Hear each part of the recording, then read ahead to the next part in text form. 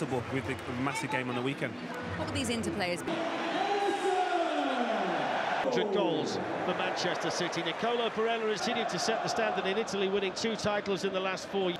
In March of 2022, 6 with his first defending in there, and now it's played on. Good defending done in there for Inter Milan by Alessandro Bastoni. Did well, Bastoni there, a brilliant turn from Grealish. Takes a of that final back in 2023, having had to go off in the first half. There's Barella, out to Raimi. That's the break I'm telling you about, Dan. It really is, it's on, it really is. Cute as well, but Darmian's had a nice solid start to the season out there, and he's always impresses you when you watch him, the central midfield player of... There's Barella. To Milan defenders there. That's a lovely backheel. One we've got here at the weekend. From Edison. And then belted back in by Barella, who really caught a hold of that one. What a hit that was. Savinho. Get it to Savinho as early as possible. Keeps it down superbly well. Caught though. Here's Barella. His ball into Nicolo Barella. They should have given him it earlier.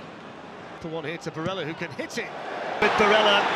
And Thuram's up there as well. That's really good play though by Guardiola to slow it all down. Yeah, it's a good free kick, believe me.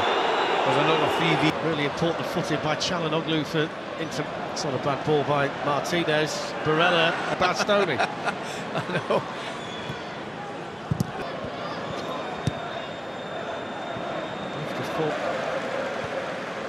The one for Manchester City, but back it goes. Barella got the ball. There's Thuram. Helps on there by Martinez, and then back to Barella. And then off it goes to scrambled away by Inter Milan, and now Barella in the 2 late chances for Gundogan, both of them headers. Barella outstanding in midfield, but he had others around him. As a defensive effort tonight from